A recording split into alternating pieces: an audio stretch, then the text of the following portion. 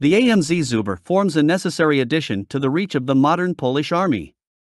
The Zubr design is centered around an agile, armored, multi-purpose, four-wheeled chassis based on the locally produced Iveco EuroCargo vehicle and provides a robust and responsive solution to Polish mechanized forces.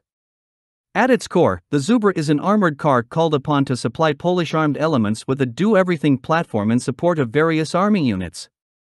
With deadly lessons learned across both Afghanistan and Iraq battlefields, the Polish army has supplied limited contingents to both coalition causes. The AMZ Zubr has been specifically designed to withstand blasts from IED, improvised explosive device, sources and hidden enemy pressure landmines. The AMZ Kutno concern of Poland is in the market of modifying existing vehicle systems to create a broad range of capable wheeled vehicles including civilian, police, general security and specialized military solutions. In AMZ nomenclature, the Zubr is classified as an armored transporter. Design-wise, the Zubr makes use of an all-wheel drive arrangement featuring 4 large rubber tires, 2 wheels to a vehicle side. The setup of these wheels and chassis allows for excellent ground clearance and further enhances both cross-country travel and blast deflection from below. The latter is further helped by the V-shaped nature of the hull design, which effectively spreads out the blast shockwave away from the centerline of the vehicle. The engine is conventionally fitted to the front of the vehicle with the passenger compartment located at center and rear. There are 4 automobile-style hinged doors, 2 to a side, depending on the variant in question. Each seating position is protected with thick glass vision panels while the sides of the vehicle are angled outward for basic ballistics deflection. A large tubular bumper system protects the front end of the vehicle from road obstacles and assists in ramming. A remote-controlled weapon station, when equipped, allowing for firing from inside the vehicle, is fitted atop the vehicle roof as are various equipment arrangements and mission gear.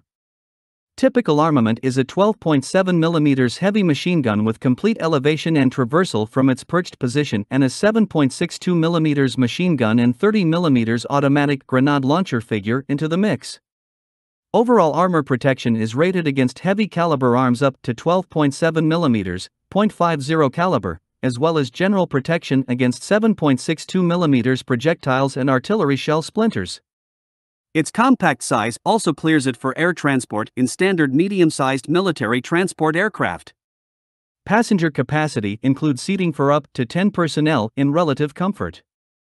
For smoke grenade dischargers, if equipped, mounted on the forward roof, provide some tactical protection. The Zubr is powered by a single N60E N2C Iveco Tector Series 6-liter, 6-cylinder diesel-fueled engine of 275 horsepower running at 500 RPM. The power plant is mated to a 7-speed, 6 forward, 1 reverse, automatic transmission system.